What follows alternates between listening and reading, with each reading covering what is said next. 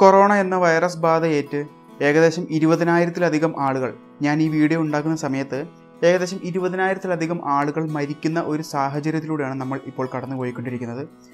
Government ഇപ്പോൾ എല്ലാ നിർദ്ദേശങ്ങളും ശക്തമായിട്ട് തന്നെ ആണ് നടപ്പാക്കിക്കൊണ്ടിരിക്കുന്നത്. അതോടൊപ്പം തന്നെ കേരള ഗവൺമെൻറ് ഇപ്പോൾ ഒരു ലോക്ക്ഡൗൺ, വീട്ടിൽ തന്നെ ഇരിക്കുന്നതിന് വേണ്ടിയിട്ടുള്ള ഒരു ലോക്ക്ഡൗൺ എല്ലാം കർശനമായിട്ട് തന്നെ നിയന്ത്രണത്തിൽ കൊണ്ടുവന്നിട്ടുണ്ട്.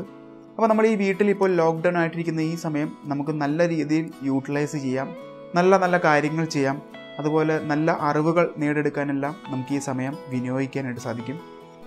അപ്പോൾ ഈ കൊറോണ വൈറസ് ചൈനയിൽ നിന്നും പൊട്ടിപ്പുറപ്പെടുന്ന ആ ഒരു സമയത്ത് ഇത് ഉണ്ടാകാനുള്ളത് കുറേ കാരണങ്ങൾ കൊണ്ടാണ് എന്നൊക്കെ പറഞ്ഞുകൊണ്ട് കുറേ അധികം പരാമർശങ്ങളൊക്കെ വന്നിരുന്നു. അതിലെ ഒന്നാമത്തെ ഒരു കാര്യമായിരുന്നു ഈ വൈറസ് ചൈന കൃത്രിമമായിട്ട് ഉണ്ടാക്കിയെടുത്ത അല്ലെങ്കിൽ ഒരു ബയോ വെപ്പണായിട്ട് ഉപയോഗിക്കുന്നതിന് വേണ്ടി ഉണ്ടാക്കിയെടുത്ത ഒരു വൈറസാണ് എന്നതായിരുന്നു ആദ്യം വന്ന ഒരു കാരണം. രണ്ടാമതായിട്ട് പറഞ്ഞു ഇത് വവ്വാലുകളിൽ നിന്നും പകർന്നുണ്ടായതാണ് എന്ന്.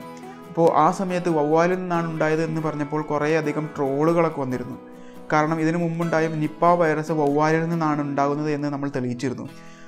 അപ്പോൾ ഈ വൈറസും വവ്വാലിൽ നിന്ന് തന്നെയാണ് ഉണ്ടായത് എന്ന് പറഞ്ഞപ്പോൾ എല്ലാ വൈറസും വവ്വാലിൽ നിന്നാണ് ഉണ്ടാകുന്നത് എന്നൊക്കെ ചോദിച്ച് കുറേ ട്രോളുകളൊക്കെ ഉണ്ടായിരുന്നു. പിന്നെ ഉണ്ടായ ഒരു കാരണം ചൈനയിലെ വുഹാനിലെ ഒരു മാർക്കറ്റിൽ നിന്നാണ് ഈ വൈറസ് ഉണ്ടായത് എന്നാണ്. അപ്പോൾ അത് എന്തുകൊണ്ടാണെന്നുള്ളത് കൃത്യമായിട്ടുള്ള ഒരു കാരണത്തിന് വേണ്ടിയുള്ള ഒരു പഠനങ്ങളൊക്കെ ഇപ്പോൾ നടന്നുകൊണ്ടിരിക്കുകയാണ്. ഇത് വവ്വാലുകളിൽ നിന്നാണ് പകരുന്നത് എന്ന് പറയുന്നതിന് വേറെ ചില കാരണങ്ങളുണ്ട്. കാരണം വവ്വാലുകൾക്ക് ചില പ്രത്യേകതകളുണ്ട്. അത് പറയുന്നതിന് മുമ്പ് ഞാൻ അപ്ലോഡ് ചെയ്യുന്ന പുതിയ വീഡിയോസ് നിങ്ങൾക്ക് ലഭിക്കണമെങ്കിൽ ഈ വീഡിയോക്ക് താഴെയുള്ള സബ്സ്ക്രൈബ് ബട്ടൺ ഞെക്കി ഈ ചാനൽ ഒന്ന് സബ്സ്ക്രൈബ് ചെയ്യണം എന്ന് ഞാൻ അഭ്യർത്ഥിക്കുകയാണ്. വവ്വാലുകൾക്ക് ചില പ്രത്യേകതകൾ ഉണ്ട് എന്ന് പറയുന്നതിന് കാരണം ഒരുപാട് കാരണങ്ങളുണ്ട്. ഒന്നാമത്തെ ഒരു കാരണം എന്ന് പറയുന്നത് ഇവയുടെ ജീവിത രീതിയാണ്. ഇവ എപ്പോഴും വളരെയധികം കൂട്ടമായിട്ടാണ് ജീവിക്കുന്നത്. ഒരു മലയിടുക്കിലോ അല്ലെങ്കിൽ ഒരു ചെറിയ ഗുഹയ്ക്കകത്തോ തന്നെ ഏകദേശം 70,000-ലധികം വവ്വാലുകൾ ഒരു സോഷ്യൽ ഡിസ്റ്റൻസ് പോലും പാലിക്കാതെ ഒരുമിച്ച് ആണ് താമസിക്കുന്നത്. അത് ഇവരുടെ ജീവിത രീതിയിലെ ഒരു പ്രത്യേകതയാണ്. അതുപോലെ തന്നെ വവ്വാലുകൾക്ക് പരിണാമം സംഭവിച്ചതിലും ചില പൗരാണികമായിട്ടുള്ള ചില പ്രത്യേകതകളുണ്ട്. അതുപോലെ തന്നെ വവ്വാലുകൾ പറക്കുന്ന ഒരു ജീവിയാണെങ്കിൽ പോലും ഇവയെ പക്ഷികൾ എന്ന് പറയുന്ന ഒരു ഗണത്തിലല്ല പെടുത്തിയിരിക്കുന്നത്.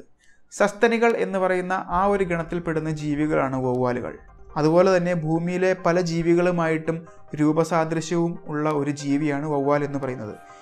എന്നാൽ ഇവിടെ വൈറസുകളുടെ കേസിൽ എടുക്കുകയാണെങ്കിൽ ഒരു പ്രധാനപ്പെട്ട കാരണം എന്ന് പറയുന്നത് വവ്വാലുകളുടെ ശരീരത്തിലെ ഇമ്മ്യൂണിറ്റി സിസ്റ്റം വർക്ക് ചെയ്യുന്നത് വേറൊരു പ്രത്യേക രീതിയിലാണ്. മനുഷ്യരുടെ ഇമ്മ്യൂണിറ്റി സിസ്റ്റം വർക്ക് ചെയ്യുന്നത്, ഇപ്പോൾ മനുഷ്യരുടെ ശരീരത്തിൽ ഒരു വൈറസ് അറ്റാക്ക് ഉണ്ടാവുകയാണെങ്കിൽ ആ വൈറസിനെ കൊല്ലുക അല്ലെങ്കിൽ ആ വൈറസിനെ ഇല്ലാതെയാക്കുന്നതിന് വേണ്ടിയിട്ടാണ് മനുഷ്യ ശരീരത്തിലെ ഇമ്മ്യൂണിറ്റി സിസ്റ്റം വർക്ക് ചെയ്യുന്നത്. വൈറസ് എന്ന് പറയുന്നത് ഒരു തരത്തിലുള്ള DNA അല്ലെങ്കിൽ RNA അതിനെ പൊതിഞ്ഞിട്ടുള്ള ഒരു ക്യാപ്സിഡ് എന്ന് പറയുന്ന ഭാഗവുമാണ്.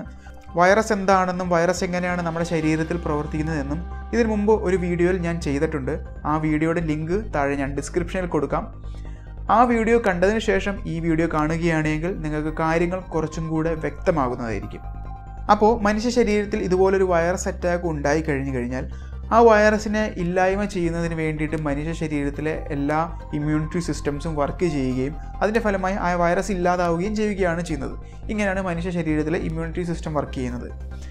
എന്നാൽ വവ്വാലുകളുടെ ഇമ്മ്യൂണിറ്റി സിസ്റ്റം വർക്ക് ചെയ്യുന്നത് വേറൊരു രീതിയിലാണ്. ഒരു വൈറസ് അറ്റാക്കായ അവയുടെ ഒരു കോശത്തിൽ ഒരു വൈറസ് അറ്റാക്ക് ഉണ്ടാവുകയാണ് എങ്കിൽ ആ വൈറസിനകത്തെ DNA ഇവ ആഗിരണം ചെയ്യുകയും അതിനോടൊപ്പം ഇവ പ്രവർത്തിക്കുകയും ചെയ്യും. അതായത് വവ്വാലുകളുടെ ശരീരം ഒരു ഏലിയൻ DNA അക്സെപ്റ്റ് ചെയ്യുന്ന ഒരു ശരീരമാണ്. അതുകൊണ്ട് തന്നെ ഇവയുടെ ശരീരത്തിൽ വരുന്ന വൈറസുകൾ ഒന്നും തന്നെ നിർജീവമായി പോവുകയോ അല്ലെങ്കിൽ ഇല്ലാതാവുകയോ ചെയ്യുന്നില്ല. കാരണം ആ വൈറസിനെ കൂടി ഉൾപ്പെടുത്തിക്കൊണ്ട് ഇവയുടെ ശരീരം പ്രവർത്തിക്കാൻ ആരംഭിക്കുകയും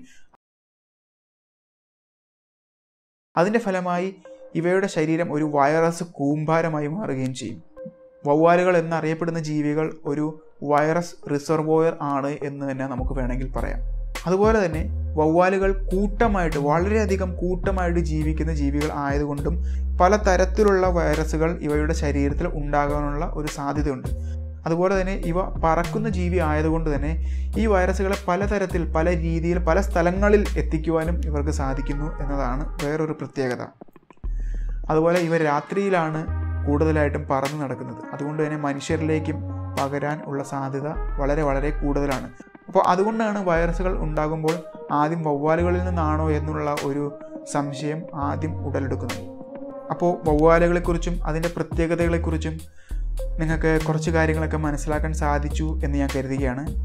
നിങ്ങൾക്ക് ഈ വീഡിയോ ഇഷ്ടപ്പെടുകയാണെങ്കിൽ മറ്റുള്ളവർക്ക് കൂടി ഈ വീഡിയോ ഒന്ന് എത്തിച്ചു കൊടുക്കുക. അതുപോലെ തന്നെ ഈ ചാനൽ നിങ്ങൾ സബ്സ്ക്രൈബ് ചെയ്തിട്ടില്ലെങ്കിൽ ഈ വീഡിയോക്ക് താഴെ പോയി സബ്സ്ക്രൈബ് ചെയ്യുക. അങ്ങനെയാണെങ്കിൽ ഞാൻ അപ്ലോഡ് ചെയ്യുന്ന പുതിയ വീഡിയോസ് നിങ്ങൾക്ക് ലഭിക്കുന്നതായിരിക്കും. നമുക്കപ്പോൾ അടുത്ത വീഡിയോയിൽ വീണ്ടും കാണാം. ബൈ.